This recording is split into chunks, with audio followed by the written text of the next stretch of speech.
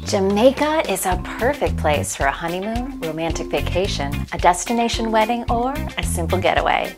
There are a few places in the world where you can find such a rich, authentic, and culturally diverse experience set against a truly breathtaking tropical backdrop. And as with travel to any destination, it's helpful to know the things that are advisable when traveling to Jamaica and those which are not. Being aware of do's and don'ts can ensure you have the most fun on your perfect Jamaican vacation while helping to keep you safe. My name is Michelle, and this is Honeymoon.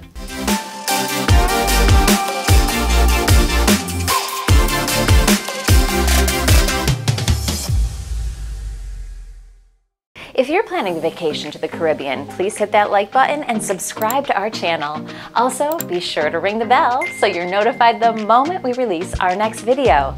We work monthly to release great information that will help you be more informed when planning and booking your next Sandals Resorts Caribbean vacation.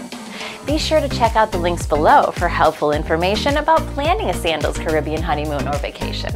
Before we jump into our list, we encourage you to be sure to review the latest COVID requirements for travel to Jamaica. Since requirements continue to change, rather than risking recording information that can become inaccurate, we have provided links below for you to get the latest COVID requirements for traveling to Jamaica. Now let's talk about what you should do to ensure you have the best Jamaican vacation. First, before booking a resort, do some research on attractions you'd like to visit. Jamaica is one of the largest islands in the Caribbean, which means you'll be able to find plenty of things to do, but there can be quite some distance between popular sightseeing spots and popular resort locations. For instance, if you have your heart set on visiting Dunn's River Falls, but you book a resort in Negril, you'll have to be prepared to spend hours in a vehicle round trip. Ideally, you'll want to book a resort which allows easy access to the locations you want to visit. If Dunn's River Falls is on the top of your list, then you'd be better off booking a resort in the Ocho Rios area. Next, you should enroll in the Smart Traveler Enrollment Program, also known as the STEP program with the U.S. State Department. When traveling to a foreign location, you can enroll your trip with STEP. Doing this will ensure you receive the latest information from the U.S. Embassy about your upcoming vacation destination like Jamaica. This service makes it easy for the U.S. Embassy and your friends and family to contact you in the event of an emergency. Best of all, this service is free. We have provided a link below to enroll in the STEP program. Next up, be sure to set up your airport transfers ahead of time. Getting your airport transfers organized up front is important for any trip. This helps avoid getting there and having no idea how to get around or how much it should reasonably cost for a taxi, bus, or rental car. Most importantly, finalizing transfers prior to leaving home will help you avoid being overcharged, left stranded, or hassled by drivers who may or may not be authorized to provide transportation. Some all-inclusive resorts like Sandals in Jamaica include airport transfers as part of the all-inclusive package. That's something to consider when putting together a worry-free vacation. Next, bring differentiating passport holders. Traveling can be fast-paced and in a lot of ways stressful, especially when you're traveling with a group of people or even as a couple. Keeping track of everyone's passports by placing them in unique passport holders will help you find the one you need fast and will save you time and your sanity. We've added a link below to some recommended passport holders. This next do, I learned the hard way. When traveling to an international destination, be sure you have a black or blue ink pen with you. In fact, try to have at least one for every adult in your travel party. Don't depend on strangers at the airport to lend you pens. It is more practical to bring your own. You're going to need pens to fill out customs and immigration forms and other documents. Having pens for everyone in your travel party will help you get your forms filled out quicker. The faster you fill these out, the sooner you'll be out of the airport and on your way to kick off an amazing vacation in Jamaica. Next, the use of local currency is recommended and appreciated.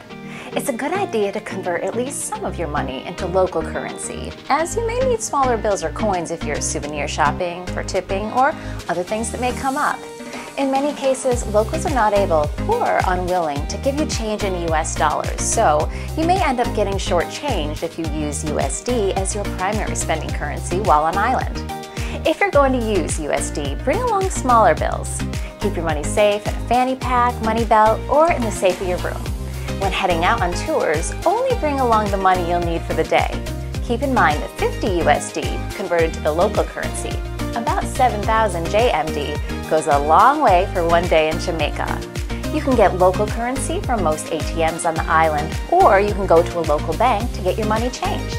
The airport also offers currency exchange services, or if you're staying with a Sandals resort, the concierge will be able to offer those services as well. This next do just might save your life. Cue the dramatic music. When crossing the road, look to your left. It can take some time to get used to the different ways of doing things in a foreign destination, but being aware of differences can save your life. In most Caribbean islands, motorists drive on the left as opposed to the right in the US. When crossing streets in Jamaica, you may find that you need to make a more active effort to check the left to avoid oncoming traffic.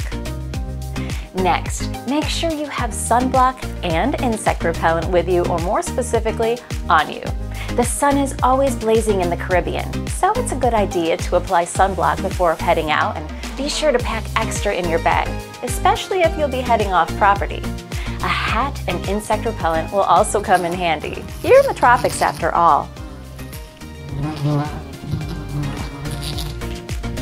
Next, book excursions from your resort instead of exploring by taxi.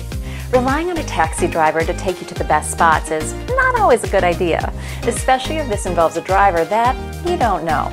Worst case scenario, your driver will take you to their idea of great spots, while you miss out on the things you really want to do. Or you might be overcharged for the experience. Some taxi drivers in Jamaica are known to pick up and drop off their friends and family along your excursion, something you might want to avoid. Most resorts allow you to book your excursions right from the resort, where hotel staff can assist you with making arrangements for pickup and drop-off back to the hotel. Aside from booking from your resort, you can also arrange your own car rental, which makes it easier to get around, or sign up for guided tours of particular areas on the island. If you do decide to travel on your own, we have some don'ts coming up on this list, so stay tuned. Next, have bottled water with you when you're exploring the island. Tap water in Jamaica is mostly considered safe to drink. However, in more remote areas, you may want to avoid drinking water straight out of the tap, unless it's been boiled, filtered, or treated. To be on the safe side, it's best to stick with bottled water sold at most supermarkets, shops, and bars on the island. Brushing your teeth with tap water, however, is generally considered safe. Next, bring a waterproof case for your phone. If there's one travel tip you'll regret not following upon arrival to sunny Jamaica, it's this one. There are so many opportunities in Jamaica to visit water parks, beaches, and waterfalls that it just makes sense to keep your phone safe in a waterproof case. That way you'll still be able to take photos and use your phone without getting it damaged. We provided a link below to recommended waterproof cases. Next, relax and go with the flow. Life is a little more laid back in the Caribbean. Once you arrive in Jamaica, it's time to recalibrate your mind to take you to that place of relaxation. This is the only way to make the most of your vacation in this part of the world, where life just seems to unfold a bit slower, giving you more time to savor it all.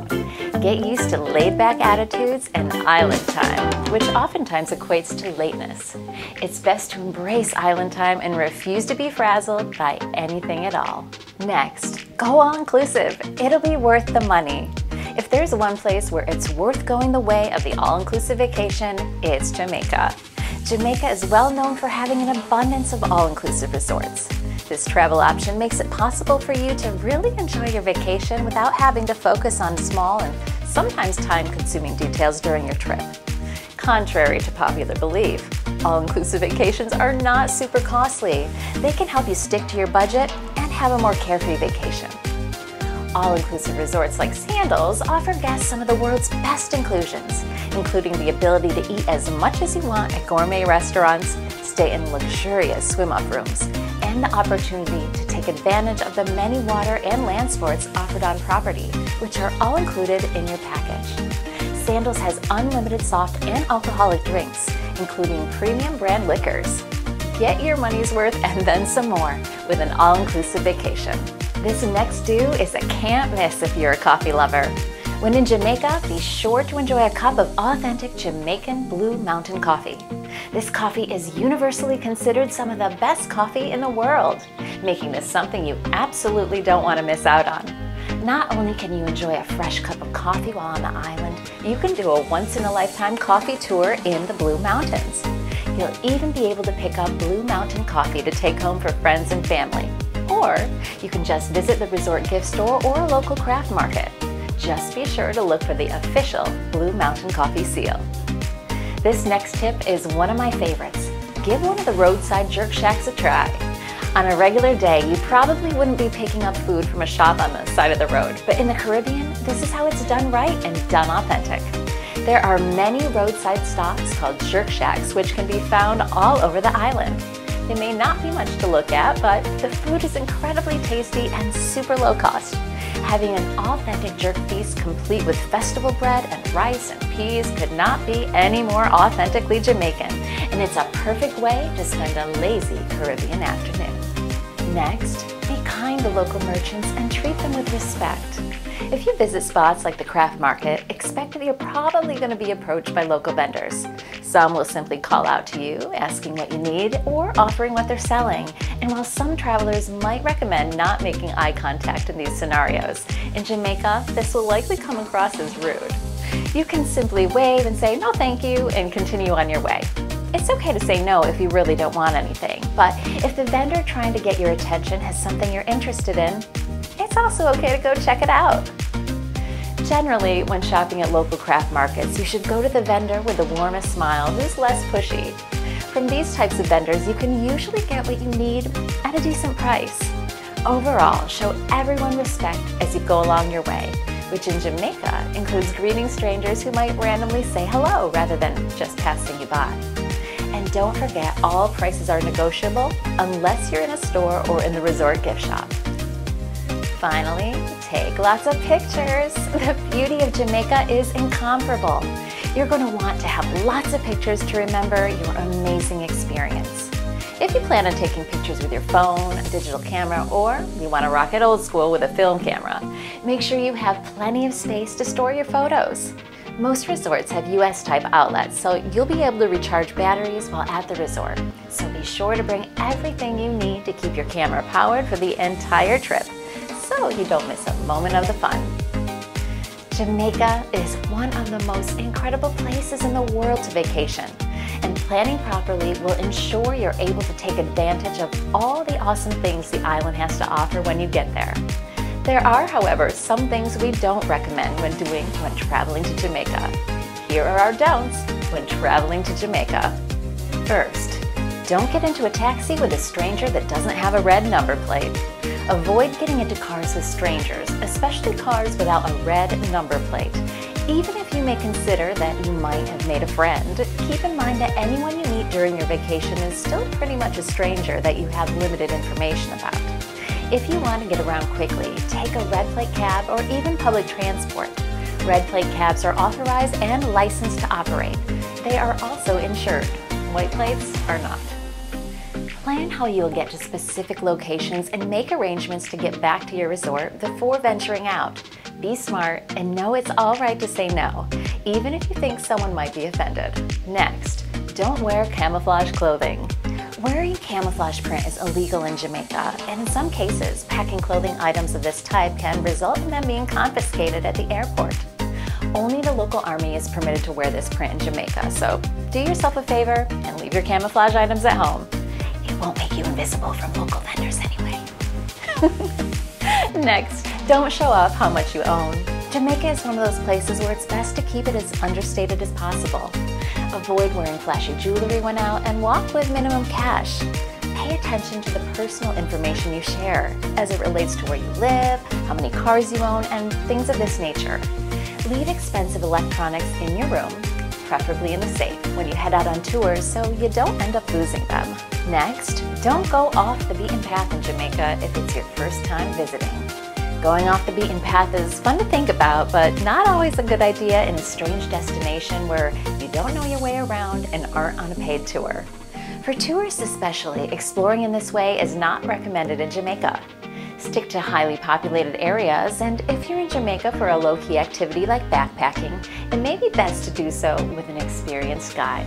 Next, don't hitchhike and avoid traveling alone or at night. Hitchhiking is a no-no in Jamaica, as is traveling to remote, unfamiliar areas at night.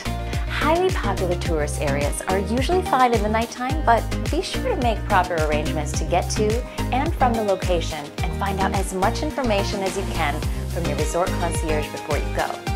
In terms of going to the beach at night, stick to the resort beach, which is usually patrolled by private security. Next, if you're renting a car, don't drive on the right side of the road. If you plan on taking out a rental for vacation, keep in mind that you'll need to drive on the left side of the road in Jamaica. Driving in Jamaica can seem a bit haphazard to visitors, so it's best to stay alert while navigating the roadways. There are often lots of potholes in some areas, so if you must drive while on the island, do so in anticipation of a bumpy ride. Jamaicans can drive aggressively and typically show little patience for tourists trying to navigate the roads in Jamaica. Finally, I know this may not line up with movies that you've seen, but in Jamaica, marijuana is illegal. That's right, marijuana is illegal in Jamaica, which might be surprising to some considering how closely it's been linked to Jamaican culture over the years. In Jamaica, you can actually be arrested for possession of marijuana. In most cases, though, possession of small amounts is likened to a petty offense. But to be on the safe side, you're just not going to want to be caught walking around with an illegal commodity. If you're approached but not interested, don't worry. Declining politely will suffice. Jamaica is an insanely popular place to vacation in. This tropical paradise is a favorite among many singles, couples, and families from all over the world, and most visitors return year after year. TripAdvisor even ranked Jamaica as the #1 Caribbean destination to visit. So, is it safe to travel to Jamaica? Yes! Just use your common sense, relax, and let the good times roll. From tropical beaches to majestic waterfalls, from lush mountains to luxurious resorts, Jamaica has it all. If you're ready to book a Sandals honeymoon or romantic vacation in Jamaica, you can find a link below, or you can visit our website at honeymoon.com. That's HNYMOON.com. Remember to like this video and subscribe to our channel for more Sandals and Caribbean vacation planning information. My name is Michelle, and we will see you in our next planning video.